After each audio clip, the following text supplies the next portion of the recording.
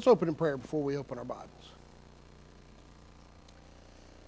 Father, as we come before you at this time, Lord, we are preparing to open the Word of God and to preach. Lord, the message you've laid on my heart is, Lord, I believe it's needful for many of us, all of us for certain. But Lord, there's folks that are hurting, folks that are struggling for one reason or another. So as you've led me to this passage, I pray your Holy Spirit would lead and guide in each heart. Lord, that you would bring conviction where it's needed, counsel where it's needed, comfort.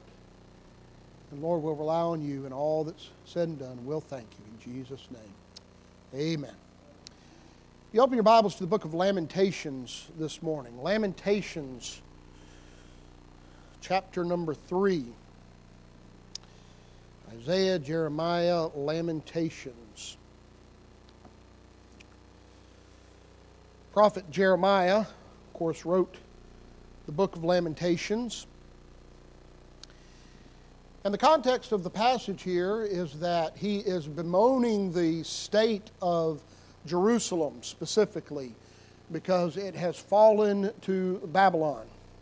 Jeremiah was a prophet who was going around telling people, hey, the Babylonians are coming and you're going to go into captivity to Babylon. Jerusalem and, in fact, all of Judea, the southern kingdom of Judah, is all going to fall to Babylon. And he told them, just understand this is going to happen. This is the judgment of God. And when you're taken to Babylon, go ahead and buy houses and start businesses and put down roots for a little while because you're going to be there for 70 years. And then the Lord's going to bring you back out. But the Bible says nobody listened to him. They wouldn't listen to him. And so that has now happened, and he's now writing the book of Lamentations. And he is lamenting the state of Jerusalem, how it has fallen into disarray and all that has happened there. Now, Jeremiah was a faithful prophet, and God was not judging Jeremiah, but he felt so close to Jerusalem and all that was going on there that in chapter 3 he is putting himself in the place of Jerusalem, and as if these things have come upon him. And so that's kind of the context of what he is saying there. The language, though, that Jeremiah uses is something that you might hear from someone who feels that God has abandoned them, or feels that they are under God's judgment, or is going through a trial and wondering how long this will last. In Sunday school, we're going through the book of Job, and we talked about Job and his questions, and wondering how long is this going to last. We've all been there. And if we, like Jeremiah, put ourselves in that place, we might use some of the same language. Maybe you've never said these things out loud. Maybe you would never say these things to God. But if you were going to express the true feeling of your heart, you might use some of this language. Let's read a little bit of it. Lamentations. Let me get the right book. I told y'all and I went to the wrong book. There we go. Lamentations chapter 3, verse number 1.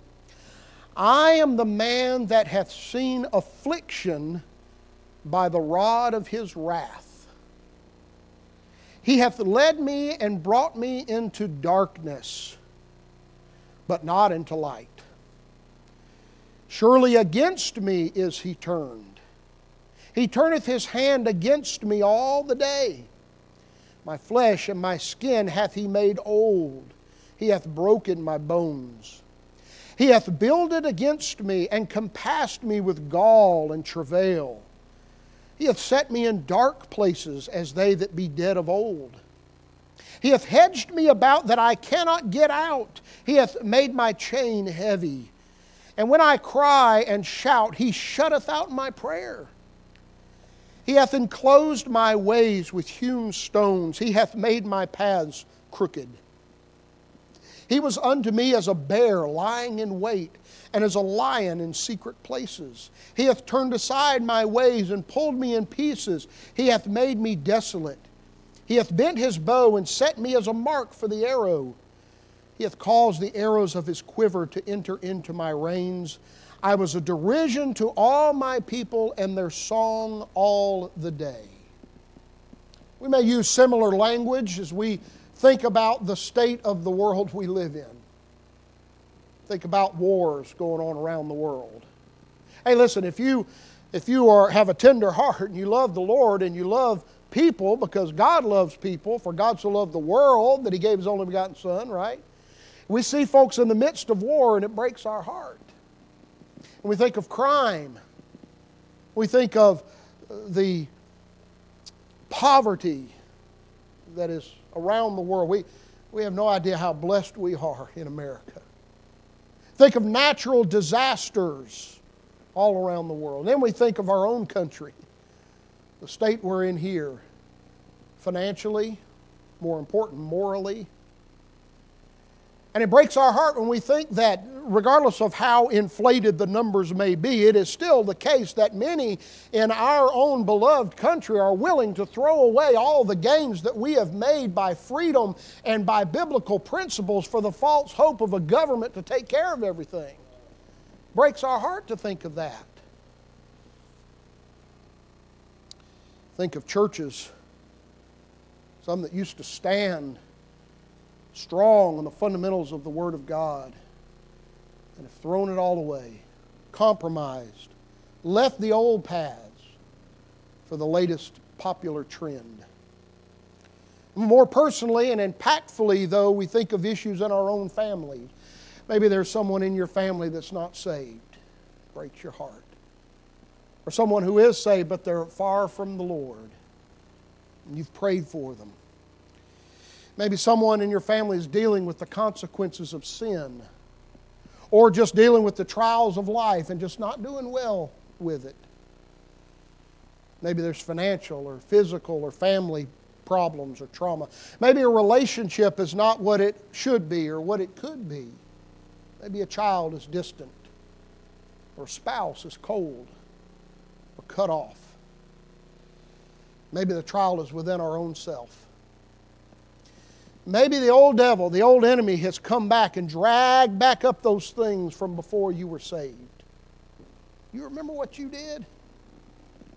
Who do you think you are? Think you could be a child of God? Maybe the sin that we've committed since we're saved. Though we've confessed it and it's paid for, but we look at it and it just drags us down again and again. Maybe we've been told, boy, you can't do anything for the Lord. Who do you think you are? Things in our life drag us down. Maybe we believe the lie that we're not able to be used of God because of failures or weakness. Maybe things that we have been through still have their hooks in us and we just can't seem to get past them. Continue reading with me, if you will, beginning in verse 15 of Lamentations 3. He hath filled me with bitterness. He hath made me drunken with wormwood. He hath also broken my teeth with gravel stones. He hath covered me with ashes. And thou hast removed my soul far off from peace. I forgat prosperity. And I said, my strength and my hope is perished from the Lord. Remembering mine affliction and my misery, the wormwood and the gall, my soul hath them still in remembrance and is humbled in me. Maybe you think your trial is not as bad as someone else's. Maybe you think it's worse than others. Maybe no one understands. You've tried to explain it, but you just can't get across, regardless of how big or small or misunderstood your trial is. Here's the fact you need to know. The battleground is the mind. The battleground is the mind. It is in the mind that the castles, seeming castles of doubt and defeat and disbelief, rise up on the horizon like mountains, and they seem insurmountable. You look at things and you say, that's too big, I can't get over that. That's too big, I can't get through that, I can't get around that. All in the mind. Jesus said, the thief cometh not but for to steal and to kill and to destroy. I am come that they might have life, and then they might have it more abundantly. You see, it's the enemy that is the thief. He steals and he kills and he destroys. The world is a thief. The world tells us, hey, you're no different than we are. Who do you think you are that you could serve God, do something for Him? Our old flesh becomes the enemy. You know what you've done. Everybody else thinks you're really something spiritual, but we know what you really are. The old devil is the enemy. He tries to steal our joy, and he can't. If you're saved, he can't get your soul. Amen. But boy, he can get your testimony. He can get your joy. He can get your peace. That's what the enemy does. But Jesus does not steal and kill and destroy. He brings life, and life more abundant.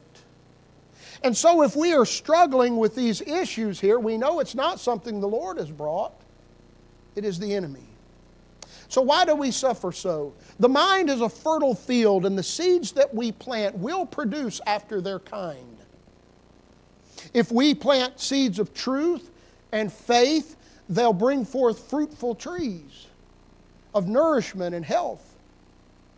But if we plant the noxious weeds of doubt and disbelief, then they will bring forth that which chokes out our faith and our joy and our hope for the future. But here's the thing, you're the gardener. You decide what gets planted in that field. Well, what did the prophet do? Did he give up all hope that he would ever be rescued? That he would ever reemerge into the light? Or did he have an answer? Did he know the secret to battling the enemy of the mind? Let's look and see what he did. Verse 21. This I recall to my mind, therefore have I hope. It is of the Lord's mercies that we are not consumed, because His compassions fail not. They are new every morning. Great is thy faithfulness. The Lord is my portion, saith my soul. Therefore will I hope in Him. The Lord is good unto them that wait for Him, to the soul that seeketh Him. He had learned the secret. His mind was filled with all of these things. He looked around at his blessed and precious Jerusalem, and it was falling down. And he said, Lord, it's like you've come after me time and again. I don't know if I'll ever get out of this. But then he said, but then I remembered the Lord. Oh, He is merciful. And His mercies are new every morning. Great is thy faithfulness. And I remember that the one who trusts in Him, God will take care of him. He remembered that. Before him, another prophet, Isaiah, he got it right. Thou wilt keep him in perfect peace, whose mind is stayed on Thee, because he trusteth in Thee. And what did the Lord say about what we think? You know these verses very well, but think of it in the context that I've been giving it to you this morning. No man can serve two masters. For either he will hate the one and love the other, or else he will despise the one and hold to the other. Hold to one and despise the other. Ye cannot serve God and mammon. Therefore, I say unto you, take no thought for your life, what you shall eat or what you shall drink, nor yet for your body what you shall put on. Is not the life more than meat, and the body than raiment? Behold the fowls of the air. They sow not, neither do they reap, nor gather into barns. Yet your heavenly Father feedeth them.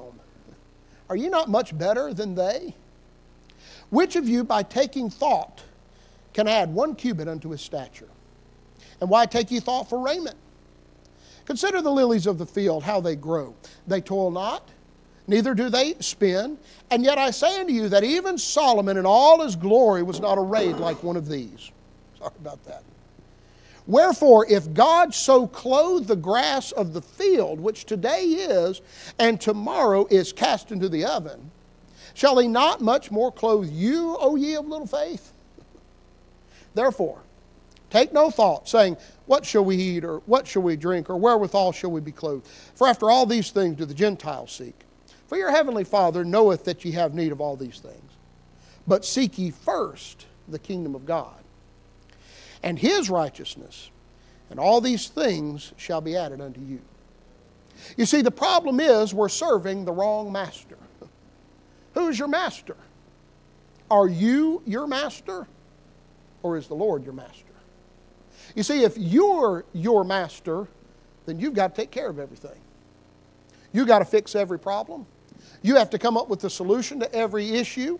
You've got to convince yourself that you can go on and serve the Lord another day. The problem is you know yourself so well that you know you're lying to yourself. You know, I can't really do this on my own. I'm not good enough to do this. I can't do that. But if the Lord is your master, then you take all that and you give it to Him. You say, I can't do it, but I serve you. I'm going to give it to you. If the Lord is your master, it all depends on Him.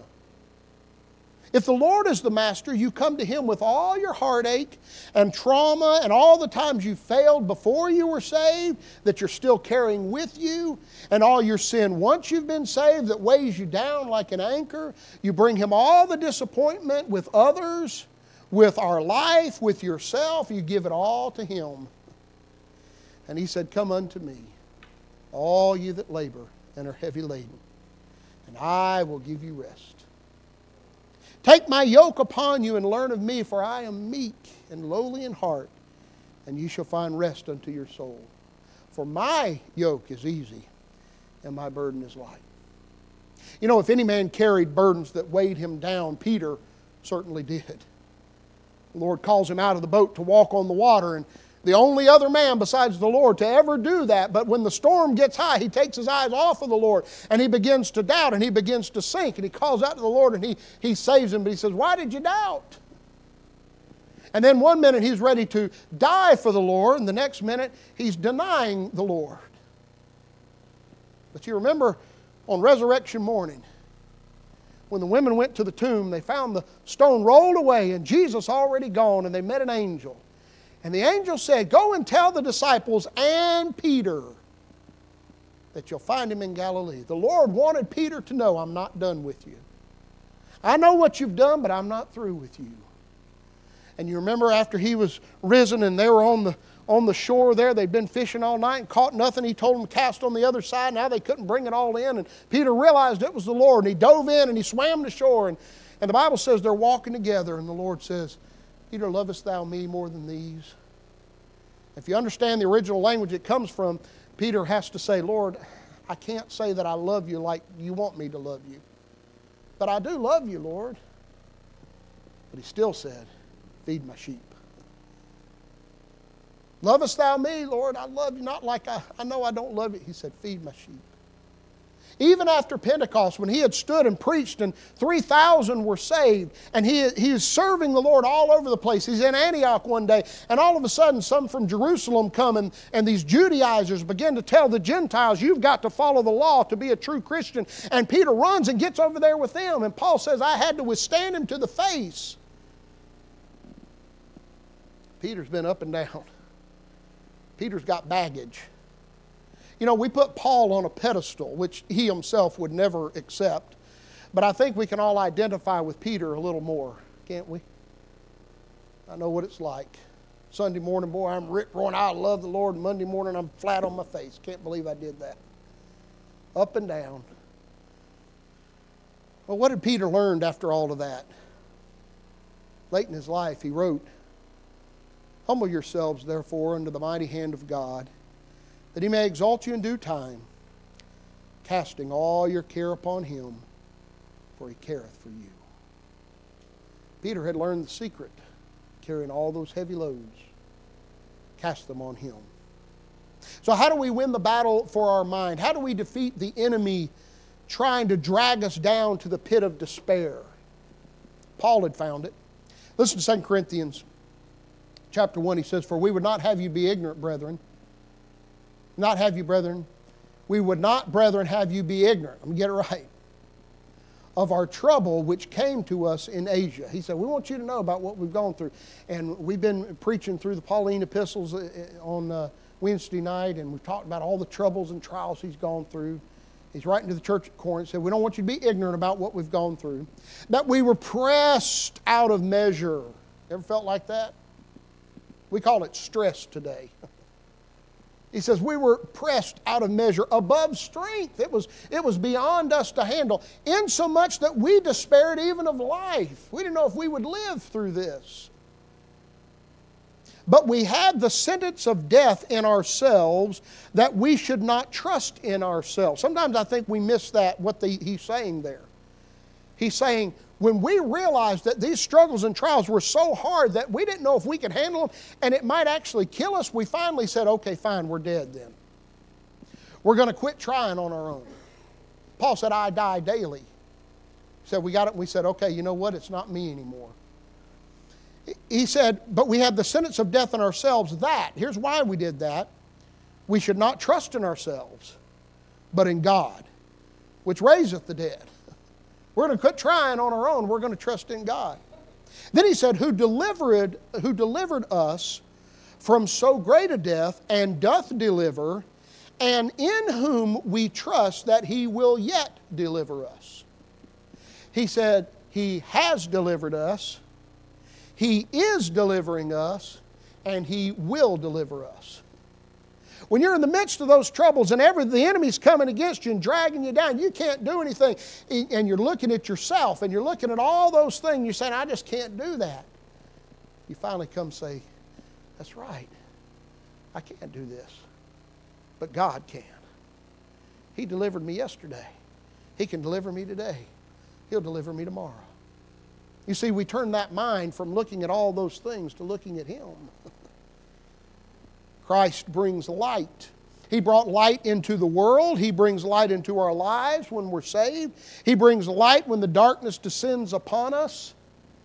And listen, Paul was no ivory tower philosopher. He said, for God, who commanded the light to shine out of darkness, hath shined in our hearts, to give the light of the knowledge of the glory of God in the face of Jesus Christ. But we have this treasure in earthen vessels, that the excellency of the power may be of God and not of us. He said this, we are troubled on every side, yet not distressed. We are perplexed, but not in despair. Persecuted, but not forsaken. Cast down, but not destroyed. Always bearing about in the body the dying of the Lord Jesus, that the life also of Jesus might be made manifest in our body. You see, it is in His death for our sins and His resurrection for our salvation that brings us victory, that banishes the darkness with the light of the glorious gospel of Christ. I know I hit this nail over and over again. You have no idea what it meant when you got saved. It was far more than you can understand. Instantly you were changed from an old creature to a new creature. You were saved from the penalty of sin. You're saved from the power of sin. One day you're going to be saved from the presence of sin. You were brought into the family of God. So much happened at that time. But we tend to go beyond, yeah, I know I'm saved, but look, I'm going through all these trials and all this. Wait. Come back over here. You're saved? You're in the family of God? He's your Father? The promises He's given you in His Word, those are there for you. Hey, go back to that. He said we're always bearing about in the body the dying of the Lord Jesus. We're always remembering what He's done for us. But here's the thing. He said God has commanded the light to shine out of darkness, and it shined in our hearts. That darkness that comes, we're all familiar with that darkness. When we turn away from the light of the truth of the Word of God, then darkness comes. He said He's commanded the light to shine out of darkness. We find the light in the Word of God. Isaiah said the people that walked in darkness have seen a great light. This is a prophecy concerning the birth of Christ. But listen to the language. The people that walked in darkness. Have you walked in darkness? Have you gone through life and said, boy, I don't see any light. It's all dark. The people that walked in darkness have seen a great light, the Lord Jesus Christ. They that dwell in the land of the shadow of death, upon them hath the light shined. Yes, that's a prophecy of the birth of Jesus Christ, but if you're a Savior, you're born again and He's living within you. You have that light. So how do we win the battle of the mind? Here it is.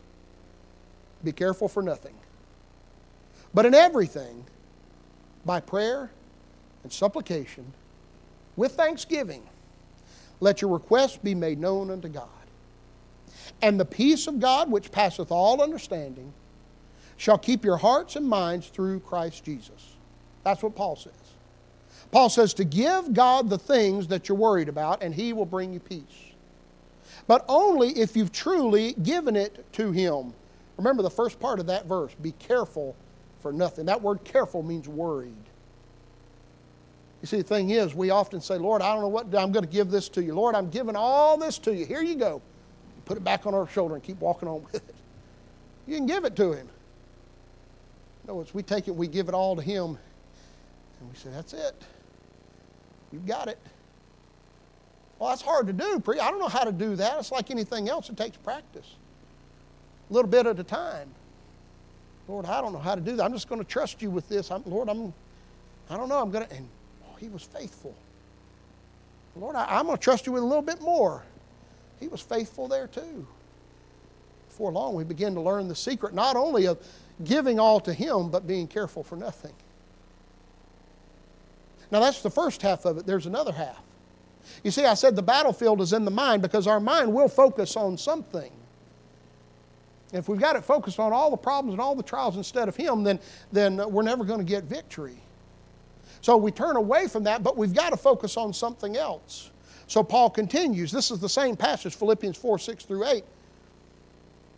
He says, which passeth all understanding shall keep your hearts and minds through Christ Jesus. Then he says, finally, brethren, whatsoever things are true, whatsoever things are honest, whatsoever things are just, whatsoever things are pure, whatsoever things are lovely, whatsoever things are of good report, if there be any virtue, and if there be any praise, think on these things. Stop thinking on those things and start thinking on these things. You see, if we come and we lay it all to Him and then we walk away and we don't fill that void with something else, guess what? It's coming right back. The vacuum will always be filled with something. And I'm not saying we bury our head in the sand and pretend like our problems aren't there. Just the opposite. We get our head out of the sand thinking that we can take care of them, and we realize the truth that only He can take care of them. And we give them to Him, and then we run to the Word. Because we're looking for things to think about, things that are true and honest and just and pure and lovely and of good report and virtue and praise. And by the way, when you find all those things, they make up the person of the Lord Jesus Christ. Now we're looking at Him. That's the answer. So does your life before Christ still haunt you? The Bible says, as far as the east is from the west, so hath He removed your transgressions from us. You believe the Word of God? As long as you're still looking on that, you won't, but when you turn away from that and start looking at the Word of God, you'll find truths. Are you weighed down by sin? If we confess our sin, He is faithful and just to forgive us our sin and to cleanse us from all unrighteousness. You believe the Bible or not? Do you worry that your soul is secure? These things have I written unto you that believe on the name of the Son of God, that you may know that ye have eternal life. Are you brokenhearted? He healeth the broken in heart and bindeth up their wounds. Are you weak and sick in body? He giveth power to the faint. And to them that have no might, He increaseth strength. Even the youth shall faint and be weary, and the young men shall utterly fall. But they that wait upon the Lord shall renew their strength. They shall mount up with wings as eagles. They shall run and not be weary, and they shall walk and not faint. Are you ready to give up? My flesh and my heart faileth, but God is the strength of my heart and my portion forever. Here's the truth. He said, think on things that are true. Here's the truth. God loves you so much, He sent His Son to die on an old rugged cross to pay for your sins. That's an amazing truth. Not only that, He sent His Word to you so that you could know how to be saved. He sent His Holy Spirit to bring conviction and to bring counsel and to bring comfort. He gave you a family to love you and a church family for you to love and serve and to be lifted up and encouraged by. And He told us in John 14, here's the ultimate. Somebody says, yeah, preacher, I know, and I've tried all of that, but I think I'm not going to make it through this. I think it's going to take my life. I don't know when all this is going to end. Well, here's the ultimate truth. Let not your heart be troubled. You believe in God? Believe also in me. In my Father's house are many mansions. If it were not so, I would have told you. I go to prepare a place for you. And if I go and prepare a place for you, I will come again and receive you unto myself, that where I am, there you may be also. Don't quit. Stay in the boat. He said, and behold, I come quickly, and my reward is with me, to give to every man according as his work shall be. Friend, if you've never repented of your sin and asked God to forgive you through the blood of Christ, you're still on your way to hell. And the only good news I have for you today is that you have one more opportunity to be saved. This may be your last opportunity, but you only need one. The Bible says all have sinned and come short of the glory of God, and the wages of sin is death, but the gift of God is eternal life through Jesus Christ our Lord. The ultimate darkness is what you're living in right now. There is no light.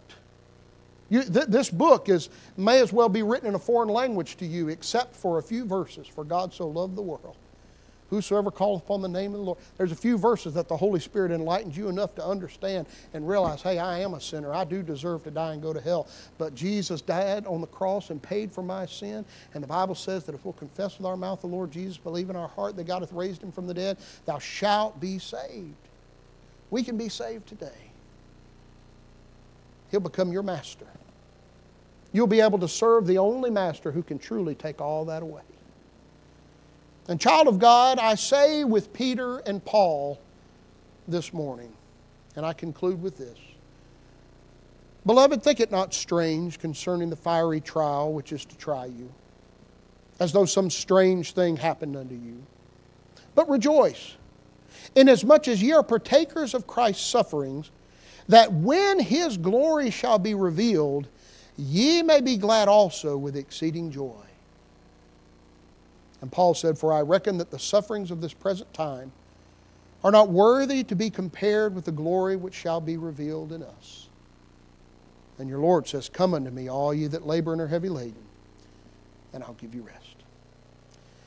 Father, as we think of this passage, we think of Jeremiah there in Jerusalem with a broken heart, looking around at his beloved city and seeing the judgment that had fallen.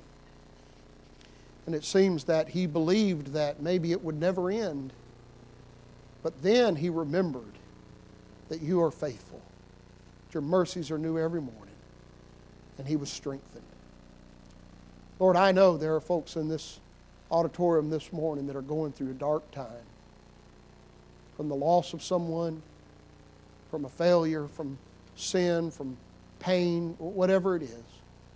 Lord, so long as they're looking at that, they can't look away and see the truth. But I pray your Holy Spirit would take the Word of God that's been preached and bring it into their hearts and show them that you love them and that you want to take those things and give them peace. Lord, I just pray your Holy Spirit would do his work and we would respond according to thy will. In Jesus' name. So we stand together.